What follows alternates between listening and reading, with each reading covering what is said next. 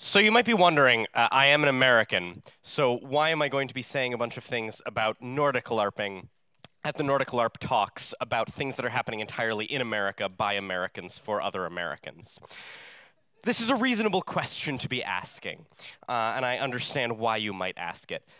Now, America does unfortunately not have a rich tradition of LARPing with children, LARPing for children, places that children can LARP. There are a few, however. One in particular is the Wayfinder Experience. It's a summer camp in upstate New York. It's a wonderful place. I encourage you all to visit. It is run by these two wonderful women, Corinne McDonald and Trina Bode Peterson, and I will admit I am wildly biased because here's a picture of me at the age of 14 at my first Wayfinder camp well over a decade ago. So this is where I got my start. We run day camps for younger kids as well as overnight camps for older kids. Our camps are generally a week, 2 weeks long, and each camp has anywhere from 1 to 3 separate LARPs. Each LARP is only about 4 hours long, but we have all different genres from post-apocalyptic to modern day to historical to high fantasy, all kinds of different stuff. Some of our games do use foam swords with very simple mechanics that aren't much more complicated than if you get hit with a sword, you scream in pain and fall down because your blood is falling out. Someone hit you with a sword.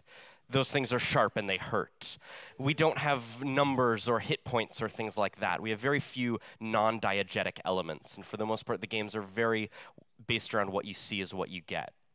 We run all kinds of different emotional tones. We have horror games, we have epic adventures, we have deeply intimate personal games. We have games for younger kids. We have games about saving the world. We have lots of different styles. Primarily thematically, what we focus on is personal empowerment, self-discovery, games where often a lot of the children are playing because they really want to be sad and experience what sadness feels like, or maybe they're playing because they want to experience what playing someone of a different gender feels like, someone from a different part of the world, someone from a different world entirely. These are games about exploration and identity, and that is a core part of what we do.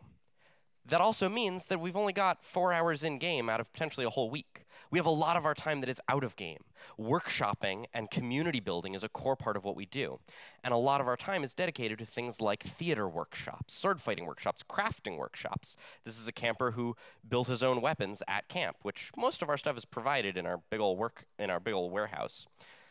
We have a lot of experience doing things like bringing people together and bringing communities together. And that is a huge piece of what we emphasize, that when we all come together as a community and get to know each other out of game first, by the time the game starts, we have a deep sense of trust built up with one another. We care about one another. So when we have these games where we're making each other cry and making each other miserable and hunting each other through the woods and so on and so forth, after the game is over, we can all still hug it out and know that we are all friends and we all care about each other very deeply.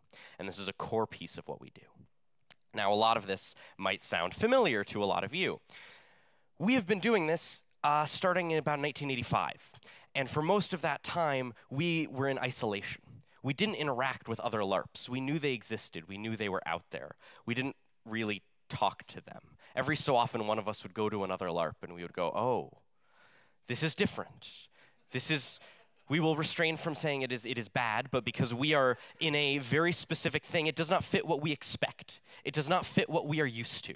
And therefore, we are surprised by it and may judge it strongly based on our expectations. And then in the last few years, we discovered all of you. And we discovered the Nordic LARP world, and we went, oh my God, there are people who are doing what we're doing. We started reading the Knutpunk books and going, oh my God, there are people who are talking about the theories we're talking about. We started getting involved. We found things like the American freeform scene. And we were like, oh my God, there are even people in the States who are doing things like what we're doing. This is miraculous. And recently, really in the last year or so, we've even started coming over across the pond. Mostly it has been those of us who grew up at Wayfinder and are now adults, but there are even some young people. Actually, one of our campers went to 1942 and played the child in the family that was doing all of the switchboarding. It was awesome. So where did this start? It's in the Hudson Valley in upstate New York, which I realize I do have to give a bit of geography here because I am not an American. I am not going to assume that people know American geography. This is north of New York City. New York State is much larger than just New York City. It's a decently sized state. Specifically, it's in the Hudson Valley, which is the home of Woodstock. You may have heard of it. It's a festival It's also a town. Woodstock is a lovely little center where lots of hippies come together. The Hudson Valley is a place full of hippies, intellectuals, leftists, artists, and leftist hippie intellectual artists. It is also a place of intense economic inequality, where collapsing industries and collapsing schools exist side by side with extremely wealthy artists, creators, actors, and intellectuals. It's a bit of a melting pot where people come together and have lots of different contrasting ideas. One of the centers where these conversations happen is the Omega Institute for Holistic Thought and Development in Rhinebeck, New York, which emerged in the 70s from the ideas of Pierre Teilhard de Chardin and Inayat Khan. And at this place, a pair of creators named Howard Moody and Brian Allison, based on the play work of Fred Donaldson, developed something they called the Adventure Game Theater in 1985. And they ran this as part of the Omega's Family Camp summer camp programming. And the generation of kids who grew up going to this spun this out to create Wayfinder. And things began to evolve from there through online communities, the forums, and now Facebook.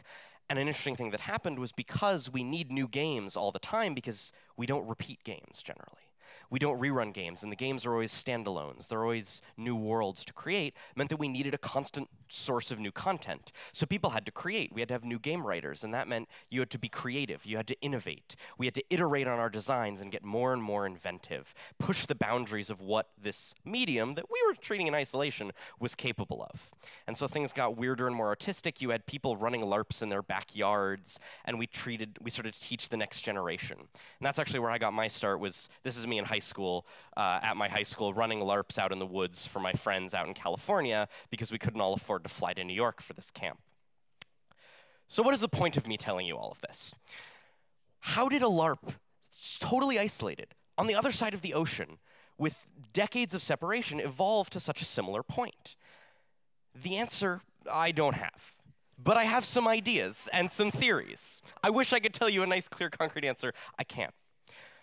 But I've given you some of the context. I've talked very little about the designs of what actually happens at Wayfinder games. But I've given you some of the context that these people came from. And a lot of the context, a lot of the ideas, a lot of the people who were having input created similar output. So I want to talk about the idea of community. We talk a lot about community in LARPing. We talk a lot about the fact that we have communities. And I want to talk about the idea that there are multiple levels of community at play that we have to consider when we're considering where are the ideas for our LARPs coming from. So very briefly, the idea of community around play, the meta community. So for Wayfinder, this is the Hudson Valley. For all of you, this is the Nordic countries. This is the broader world in which we operate our LARPs in, the largest scale. Next, there's the community of play, where the conversations around the LARPs are happening. In this case, at Wayfinder, it's at Omega, at camp itself, and on the forums. For all of you, it's right here. It's LARPers BFF and other Facebook groups. These are the conversations where the LARP and the design iterate. And then finally, you have the community at play, the actual players, or the campers in our case. So these three layers of community interacting are what drive innovation and are what drive creation. And when you consider these three levels interacting with each other, that is where you understand how the similarities emerge. Similarities at the three levels of community result in similarities of the game, result in similarities of the sense of what is actually happening and the feeling of community. And that is why when we come from environments that have similarities at these three layers, when people from Wayfinder come to Nordic LARP, it feels like coming home. It's a pretty magical thing. And camp is happening this summer, and we welcome international children. So if you have young people, send them to New York. It's a wonderful place to grow up. It's a wonderful place to live. And yes, I realize America's a scary place to send people right now, especially your children, but we will...